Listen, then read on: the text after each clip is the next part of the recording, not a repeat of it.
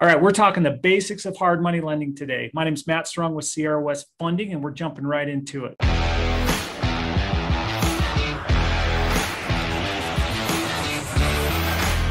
So what is private hard money lending? In my world, that would involve properties that are not owner-occupied or primary residence. That would include non-owner occupant, fix and flip, bridge, short-term investment loans. Typically, I don't require monthly payments, small commercial or multifamily, and my area is mostly in Utah, but I will do some out-of-state loans.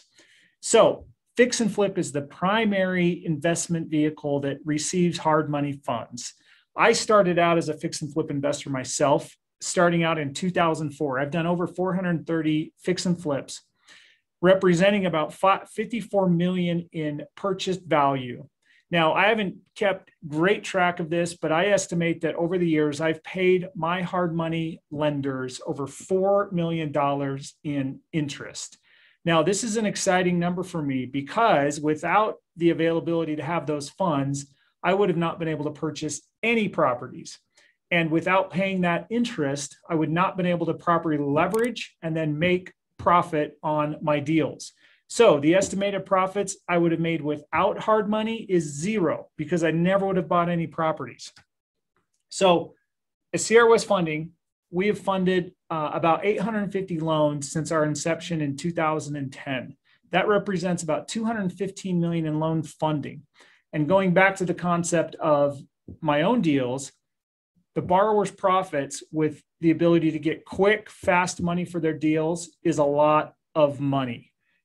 Without the hard money, we would not have been able to help them buy those. Without them buying those, they would not have been able to make any money. There is a cost involved, but it's just one piece of the puzzle of the fix and flip budget, which would be your rehab, your soft costs and transactional costs, your cost of financing, which is the hard money, and then, of course, your profit.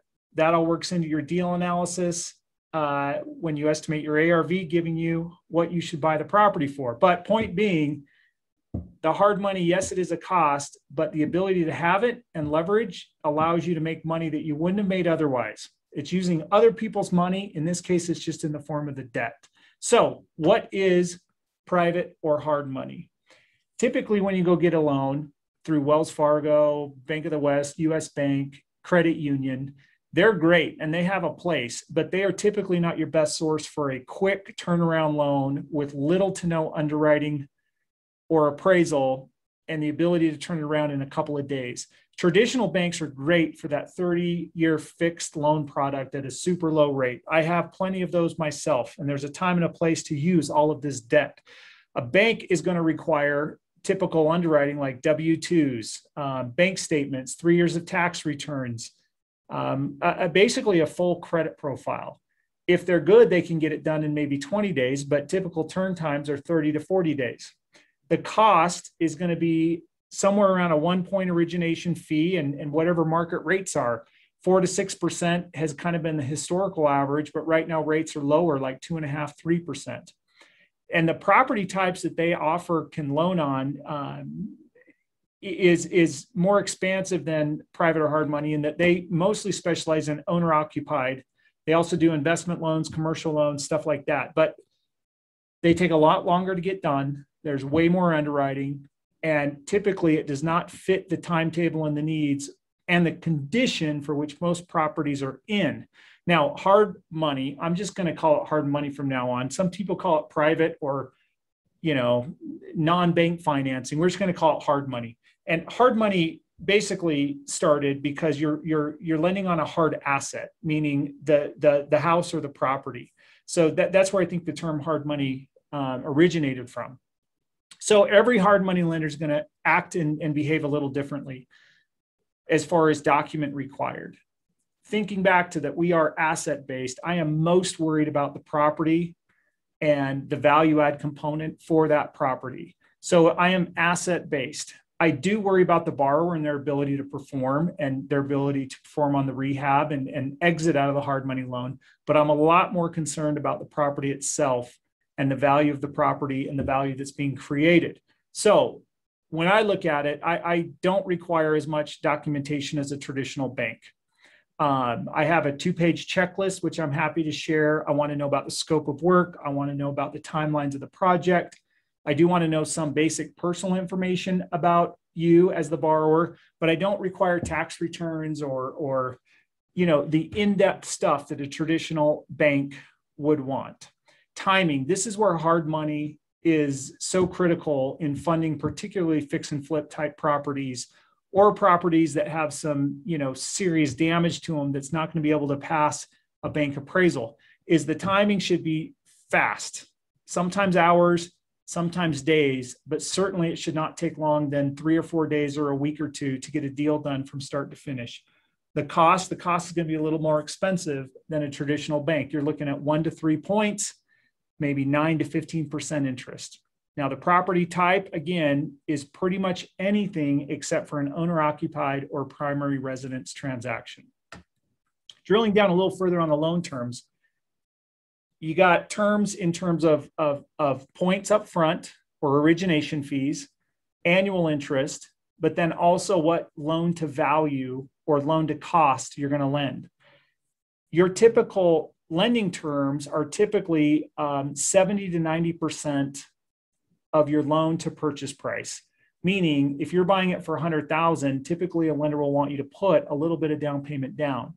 Sometimes a lender could get to 100%. Again, it goes back to the deal and the strength of the deal and the value creation, but typically lenders are wanting you to put 10 to 20 to 30% down on your purchase price. Some lenders have programs where they'll allow you to add in the rehab, and some of those are just on a case by case. But just in general, plan on having 10 to 20% down plus your rehab money.